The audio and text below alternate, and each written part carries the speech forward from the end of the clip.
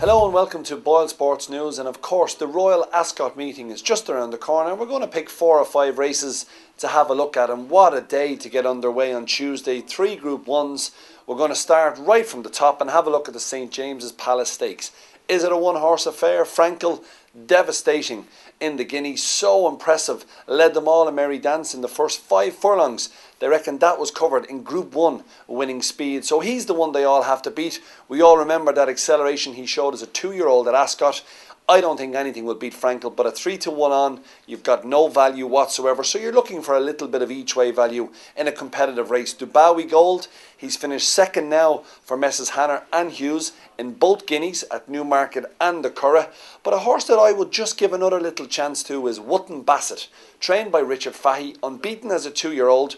Ran in the French Guineas, never settled because I think it was his first run of the season and poor Paul Hannigan just couldn't get the horse to settle. Stayed on very well. I think he finished 5th or 6th, but I certainly think he can fill one of those first 3 places in the St James's Palace. He's around about a 10-1 chance at the moment. Moving swiftly on to our next Group 1 contest, and what a fascinating matchup it is between Goldacova and Canford Cliffs in the Queen Anne. We all love Goldacova. What a superstar she is. Freddie Head has done a remarkable job to keep this filly interested in the game, and by God will she have some serious support at Royal Ascot on the Tuesday. But in Canford Cliffs, we've got a 4-year-old colt who I feel can go right to the top in the mile division this year. It's a straight matchup. Who do you like? Canford Cliffs at 5-4, or do you want to go Goldacova at 13-8, or maybe even throw in Cape Blanco? But I don't think he's going to trouble the top 2 at the market. For me, Canford Cliffs will beat